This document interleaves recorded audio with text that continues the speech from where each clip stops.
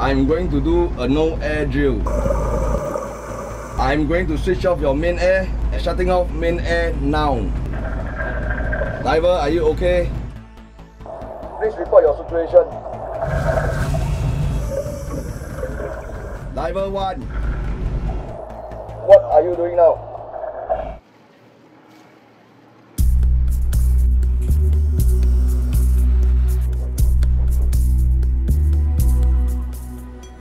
Everyday objects like cars, even the food we eat, all these are imported by vessels. So our main task is to maintain the vessel. We also maintain the navigational buoys so that the vessel are safe to maneuver into Singapore ports. We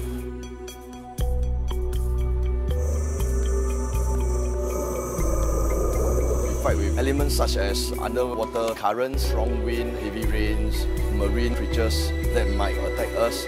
And we are working in the condition of very minimum visibility at times.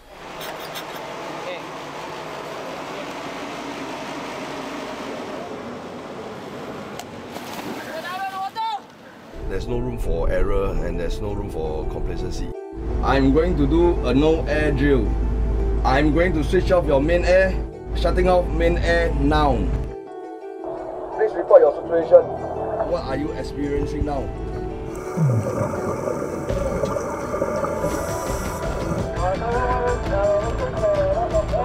Okay, diver, I read you. Diver, now you may leave bottom.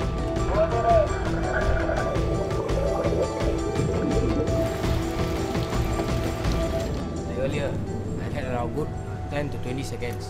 I did not have your reply. If there's no response, we will treat it as unconscious diver. So we need to follow up and rescue you.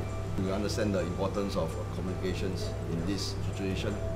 After I jump into the water, I feel like I cannot control my buoyancy. I stirred up the mud, I cannot see anything. Suddenly, I feel like no air. I'm a little bit nervous.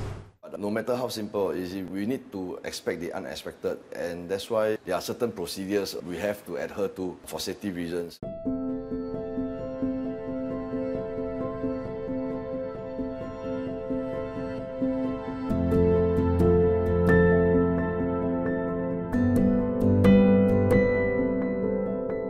So at that point we were drifting, what were you thinking?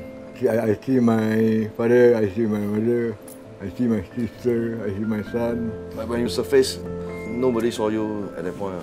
The water drop is Water drop. 32.2 kilometers. Wow, that's far. What time are you working today? Night, 10 o'clock. You late night. Yesterday the current was so strong. So there's one time he actually knocked out, fainted when he got from water, and he was actually admitted to the hospital. It was quite scary. Many a times that just hope that there's no bad news, whatever, the weather or whatever. Bye children, bye mom. Bye. Despite knowing the danger and the hazards, they still choose to be in this environment and this industry.